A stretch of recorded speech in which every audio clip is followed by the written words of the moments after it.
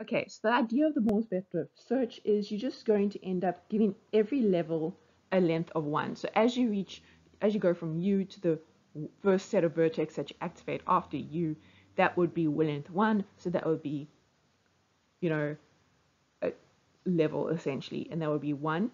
And then you go from those active vertexes to the next one, and that's going to be level 2. But that's essentially going to give us paths of length 2. So that's the idea behind it. So let me just write that down. So the idea is you activate U as your initial vertex, in other words, your root vertex, and you give this a level 0, or you give it a 0, essentially a length 0. And then as you perform the breadth first search, as you perform the breadth first search, every level adds a length 1 essentially to it. And so you're leveling up as you go. So you have the initial vertex, it's length 0, it's a level 0. Then you have your next level, that's 1, length 1. And then you keep on going until you hit whichever vertex you're looking for, the vertex V in that situation. So let's go do the process. So we noticed by now all algorithms have very specific process. So here you select your first vertex.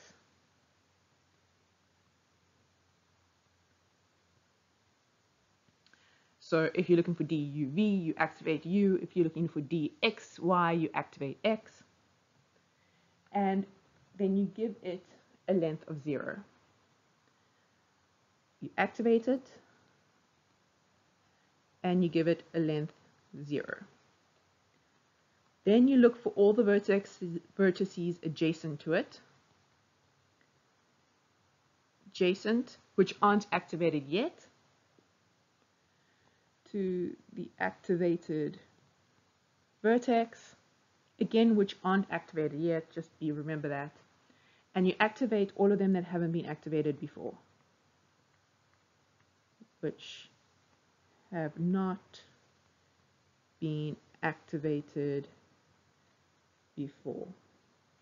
And you give them a length of +1. So if you started at length 0, these ones level will be 1. If you had looked at vertices that were at level 1, then this next level will be level 2, kind of a thing. So you give it a length of +1. And then you're going to continue until no more vertices can be activated. Okay, so let's halt here for a second, because here I speak about the fact you continue until no more vertices can be activated.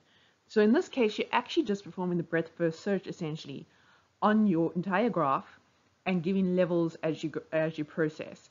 And then you're going to have lengths of the paths from U. So you'll have all the shortest path lengths from U to whichever other vertice. Obviously, if you're looking just for the shortest path of U to V, you could pretty much stop at V. You didn't have to continue. So there's just one thing to take note of in that. We'll look at it, when we do the examples. So one other thing to note, and I have added this to the notes in that, is I discussed the fact that technically it was first discovered by Moore when he was looking through mazes and stuff, but it was also independently discovered a few years later by Lee. And one other thing to note is that it was technically available in work even before Moore, when they were looking at maze researches and stuff. So the whole idea behind it was an incorporation of quite a lot of different mathematicians and stuff. And if you are interested in actually finding the details, I have linked you to at least 2 of the journal papers where this method is discussed and brought into play into the academic environment. So if you're interested in actually looking at journal articles and starting your search into scientific journals and stuff like that, by all means go look them up. And it's just an idea to actually show you that it's not necessarily always going to come from one person. Technically someone did it before Moore, but Moore did a paper that was pretty clear, and Lee did it independently, but in the end it got Moore's name. So that's just like a side note situation. So let's go to an example. Okay, I'm going to create a graph that is not like the one in your notes so that you have different things to contrast with. So let's just go A, B, C, D, E, F, G, H, I. I'm just going to throw in some edges here. Okay, so there we have a graph.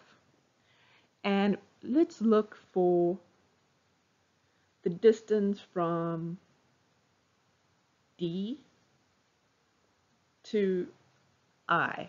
Now, just looking at it as is, you should be able to see that the shortest distance from D to I should be 2. But we're going to go through the entire process. So what we're going to do is we're going to activate D. So we've activated D. Now we look at, with the breadth first search, we look at all the adjacent vertices which haven't been activated before. So in that case, it's C, E, and G. Remember, we do this in alphabetical order. So when we do this, it's C, E, and G. Okay, so when we speak about the whole levels and stuff, we say that this is length 0. So in other words, to go from D to D, you don't really have to move. So it is a length 0. Now, you're going to have this next level, a length 1. And remember, when you do this, this is technically the graph that you're forming here, right? So to go from D to C, it's length 1. From D to E, it's length 1. From D to G, it's length 1. So that's where that whole, you have your lengths and your levels are going to correspond because you don't have any weights currently. So just to go from one to the other, it is just the situation of length 1. And I'm just going to do that so we can see how it matches between the two of them. Okay, so next up, you take all of those on level 1 and you look at their adjacent vertices and you activate their adjacent vertices. But again, you do it in alphabetical order. So when you look at this, you have C. C has an adjacent vertex B, which is not activated yet. So we have that. Then we look at E. E activates F. Then we have G, and G activates H and I.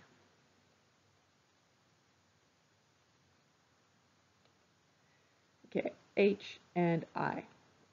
And let's just add this so that we can see what's happening here.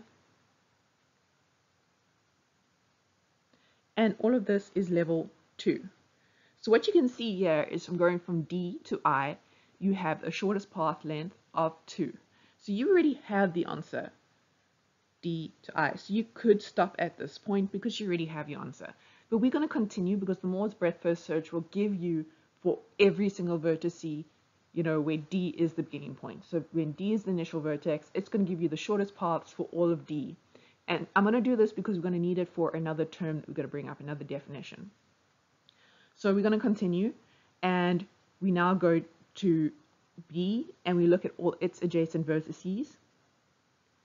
And let's get a color that we haven't used before, and we activate them. So B goes to A, and at this moment, we are done. And that is level 3. So we have the answer of D, DI, but technically here we also have the answer for the distance, the shortest path distance from D to C, from D to F, from D to A, and so on. And this brings up a very important concept referred to as the eccentricity.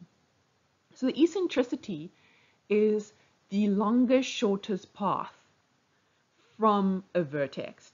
In other words, so here you have the full structure of all the shortest paths from D to every other vertex in the graph. Now the eccentricity is going to be basically the longest distance. So if you're starting at D, what is the longest distance from the shortest path map, which is the tree that we just drew here, to get to the other vertices? In other words, the longest of the shortest. So in this case, it would be 3. So the eccentricity of D is going to be 3. So we refer to this as E, in eccentricity, of D in this case is 3. And it is looking at all the shortest paths from D to every other vertex in the graph and taking the longest one. So it's showing you, if you start at D, what is the quickest way you can get to every other vertex. And you'd be like, oh, but I can get quicker to C. Yes, you can. But overall, the boundary situation, to get to every other vertex, you should have to travel a distance of at least, well, of at most 3. So the eccentricity again is the longest, shortest path. So let's quickly just write that down before we move on. So let's do it, before we even do another example, let's just write down the definition of eccentricity now. So the eccentricity, which we talk about like EU, we let U be element of the vertice set of the graph G, then the eccentricity of U is equal to the maximum of the shortest paths, where V is an element of the edge set as well. So V stands in for pretty much all the other ones of them. And this is called the eccentricity of vertex U. So again, it's the longest, shortest path, and you can find it by doing Moore's breadth first search and just finding the, final distance or the final level. So let's do another example. Okay, so we're going to do another example. So let's just draw a graph here. You don't really care that much what it looks like. Okay.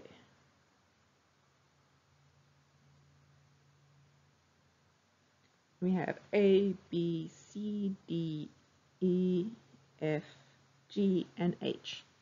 And let's ask, this time around, we're going to say, okay, what is the eccentricity of H? So EH. To do this, we're going to do Moore's breadth first search with the initial vertex being H. So we begin by activating H. So we have H chilling over there, and it has, a length of 0 at the moment. It's on level 0, it's a length 0 as well. Then we look at all the vertices adjacent to H and activate them, which haven't been activated before. So we go from H to D. And we give that a length of 1. And it kind of makes sense. You traveled one edge. Okay, so we have that so far. Now we look at D and we activate all the adjacent vertices from D. Because remember, this is basically the breadth first search. So C and E. C and E, and we have a length of 2. And again, you can see you've traveled 2 edges to go from H to C, or 2 edges to travel from H to E. Then we go again with the process, and again, alphabetical order. So we start at C, we look at its adjacent vertices, and for C, we only have B. So we have B chilling over there now. Now we look at E and look at its adjacent vertices.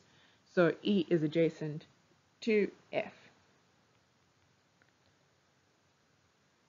And we have length 3.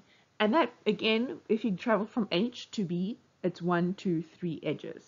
And if you travel from H to F, it's again 1, 2, 3 edges. So we can continue our breadth first search. And that's our Moore's breadth first search, because we're just giving levels now, and we're assigning levels or length to everything.